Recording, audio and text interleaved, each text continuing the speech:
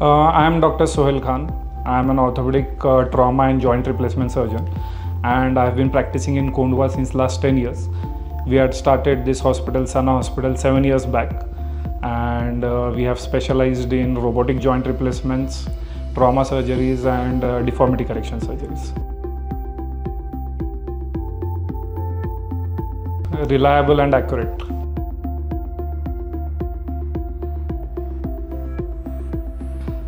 Definitely yes. Initially when we used to go into surgeries, our planning was on the go. On the go meaning when we were doing the surgeries, we used to do soft tissue releases, then we used to take cuts, and then we used to readjust our ligament balancing or the cuts that we see intraoperatively. But right now what we are experiencing is that we are able to plan it much better, much earlier, even before the surgery starts, even during the surgery before we take the cuts, and that is why the cuts have been more precise, and even in difficult cases the soft tissue releases have been minimum. So our patients' outcomes after the surgery has improved, and they are able to walk even on the first day of surgery.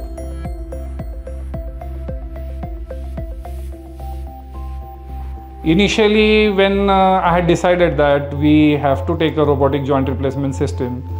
I thought that maybe our operation theatre was a little smaller in size, and we had a lot of discussions regarding how will it fit inside the operation theatre and whether it will occupy a lot of space. After actually seeing the robotic system in one of the conferences that I went, it had a very small footprint, meaning it was a very compact sized robot, and when we are actually using it in the operation theatre, the space that it actually requires is very less, and it has been like an assistant with a better surgical sense to me, and I think the integration has been really very smooth.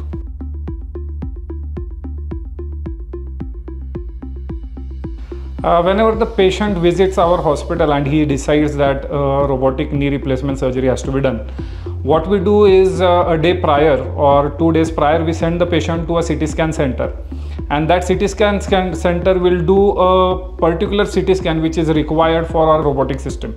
That CT scan will then be fed into our computer system, and the computer and the software based on artificial intelligence will take cuts in such a manner that we will be able to decide what implant has to be put prior to the surgery, and also we'll be able to see how the implant is being fitted on the actual femur and tibia of the bone. So it is a better pre-planning procedure that has been added.